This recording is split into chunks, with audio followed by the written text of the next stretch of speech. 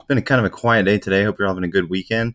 So yeah, I didn't see this until today, until I was putting this, I'm putting this model together, and I'm going to incorporate AMC as well because I feel, it's very relevant to the overall market mechanics this year that we've seen. Now, what's interesting is that when I was looking at the shares outstanding, and yes, I'm using Fintel because this is one of the easier and reliable sources of information from Fintel because they get it directly from the NYSE, and it's one of the only things they get from the NYSE that they disclose. So, yeah, official NYSE data, and it says right here, source short interest provided by NYSE. That's like the only thing where they do this. So that's why I'm using it for convenience sake. This is AMC. Look at this shit. So on the 15th of January, we had 81.11% short interest of the float, 27.19% of the outstanding. But this is what's important, right? The float, what's freely tradable between retail. And yeah, so then it goes down a little bit on the 29th, and then of course goes up on the 12th, and then by the 26th, when we have that run up on the 24th, look, we're at 100 points, like we're over 100%. This is like GameStop type shit right here. At the same time that GameStop goes off. So what happens? How do they do? How do they fight this? They look at the float. The float goes from 55 million to 225 million right when it hits 100%. What? Had they not have done that? Look at this shit. Look, if they would not have done that by May, we would have been talking nearly 200% almost of the float. Why was this done? That's what I want to know. In what universe does this make sense? Like, I get issuing shares, but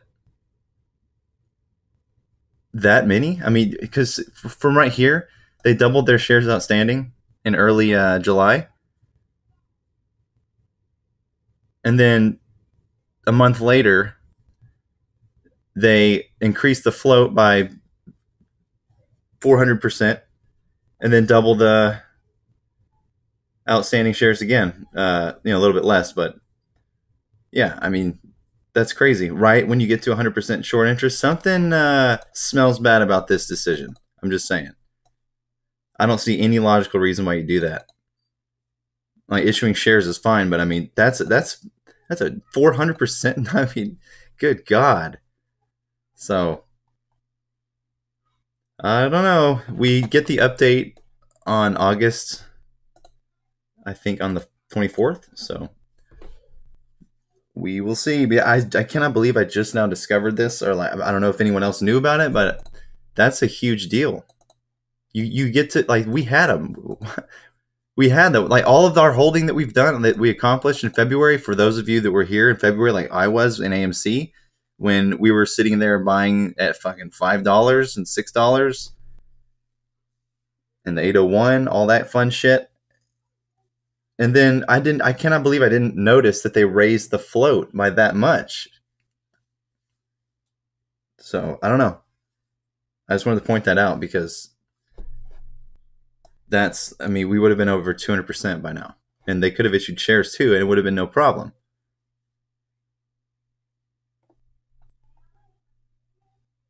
So, yep, interesting shit. And then let's look at GME just for transparency's sake, just to compare. Because GameStop issued shares just fine. They issued shares, and they have cash on hand now. They paid off all their debt. But let's look at the shares outstanding situation.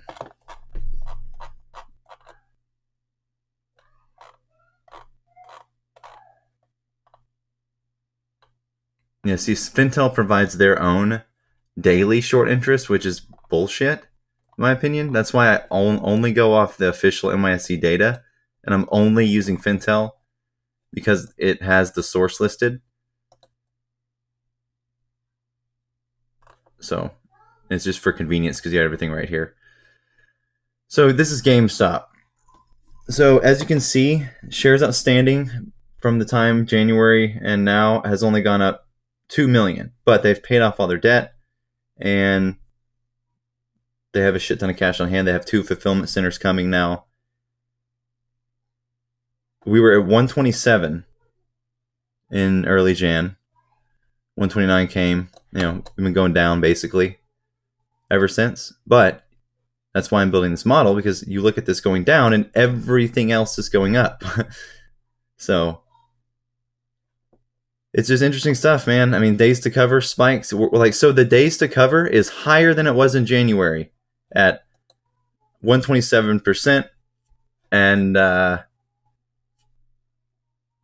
we're sitting here at 14% with only 2 million more shares outstanding. So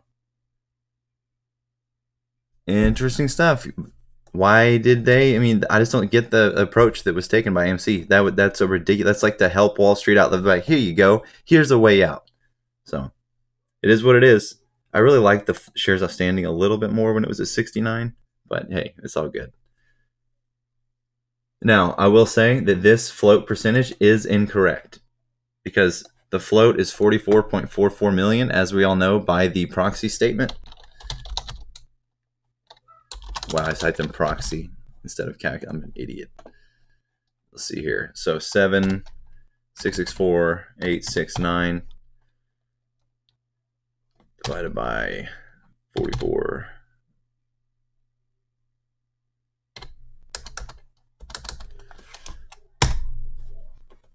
Oh, wow. Is that right? No, okay. So it's just slightly off. So it's actually 17.3% of the float. And yeah, here we go.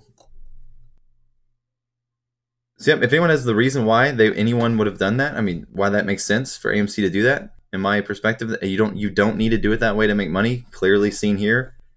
Yeah, sounds like